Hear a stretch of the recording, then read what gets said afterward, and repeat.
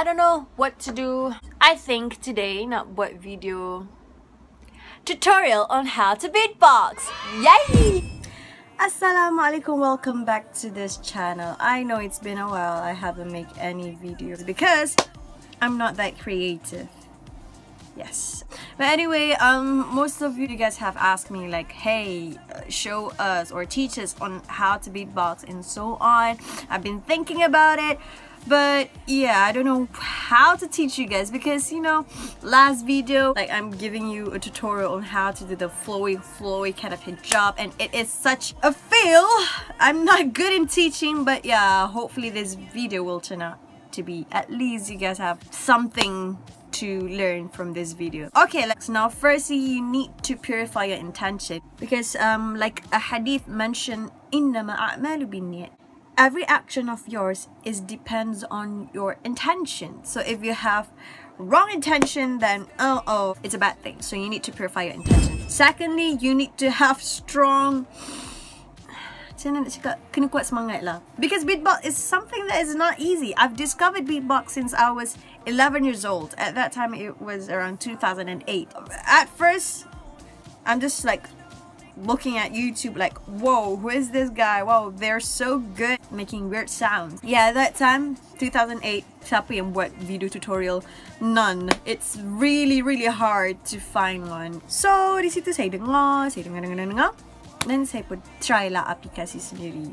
So how and what are the application? Macam mana saya belajar untuk buat beatbox? So senang je. First, huruf P, huruf T dan huruf K. Pertama sekali, saya bukannya dah level pro tau. Saya masih lagi amatur dan masih lagi belajar. Namun teringat saya kan benda ilmu ni kita kena kongsikan kepada orang lain. Jadi mudah-mudahan dapat manfaatnya di situ. So huruf P, you have to make, of course, a P sound, but not P sound. It's like this. Okay, I will demonstrate you. It's almost a B, but actually it is a P because korang macam nak tahan that pressure. Do it with me. Okay, korang nak cakap P tapi korang macam tahan tau the pressure, air pressure kat sini. Okay, got it? So let's move on to T. T is very simple, inshallah. You just need to pronounce contoh lah, T. And then K, dia ada dua, inward K dengan outward K. So outward K macam ni. I know it's hard. Jangan nangis. Say it together. Okay? Jangan risau.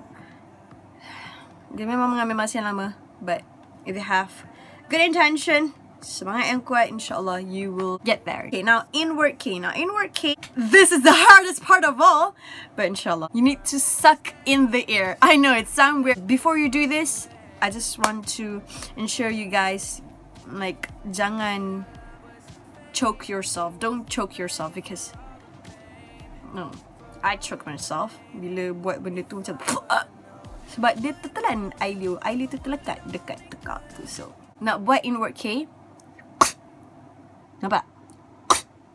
You suck in the air, but not the air.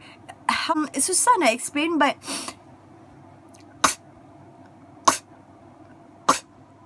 okay, got it? Don't choke yourself. Yeah, you guys can start practice. So bunyi dia macam ni, PTK.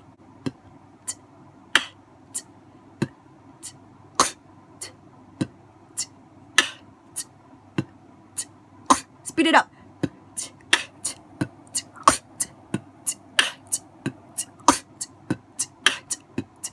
Selain daripada tu, dia ada macam-macam bunyi yang korang boleh explore sendiri. Antaranya saya buat macam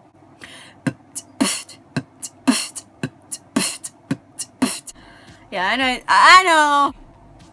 Sembuh air, but don't worry, screen ni tak ada sembuh air pun. And kalau korang dah sampai satu level tu, you're good. Korang boleh buat juga bunyi macam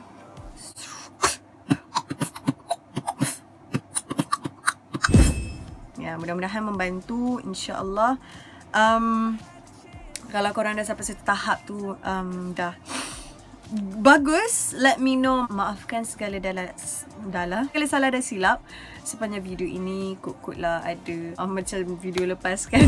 Oh, sebelum tu, memandangkan saya dah buat video ni, saya nak kongsilah sikit. Mudah-mudahan perkongsian ini memberi manfaat kepada kita semua, insyaAllah. Ia berkaitan dengan ayat Innallaha jamilun wa yuhibbul jamal. Allah, sesungguhnya Allah itu cantik dan sukakan kecantikan. Cantik ini ada banyak definisi dia. Cantik dari segi rupa, mungkin orang kata akhlak itu cantik, dan sebaik-baiknya akhlak itu adalah paling, orang kata, menawan sekali. Sebab wajah ni boleh jadi tua. Sekejap saja, benda ni pinjaman semata-mata, tapi yang paling penting sekali akhlak. Jadi saya nak tekankan kecantikan akhlak ini kan. Bila kita nak beri orang kata ialah nasihat dan sebagainya, hati-hati dengan lisan kita. Banyak kawan-kawan yang di mana mereka ingin berhijrah, namun mereka patah balik disebabkan apa? Mereka tidak mendapat apresiasi daripada orang sekeliling.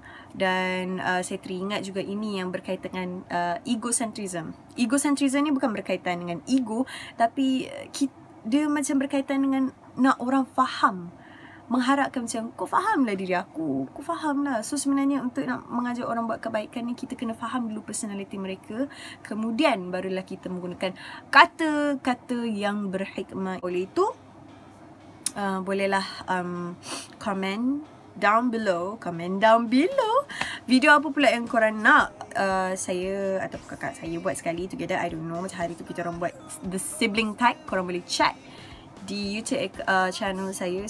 InsyaAllah kalau ada masa saya akan buat, kalau tak ada masa saya tak buat lah. Oleh itu, macam Nabi kata, balighu anni walau ayat, sampaikan kepada diriku walaupun sepatah ayat. Jadi apa-apa yang korang dapat manfaat daripada video ini, sharekan kepada orang lain. Mudah-mudahan dapat manfaat bersama. Mudah-mudahan kita dapat jumpa lagi di syurga Allah, insyaAllah. Oleh itu, wabillahi taufiq wal hidayah. Wassalamualaikum warahmatullahi wabarakatuh.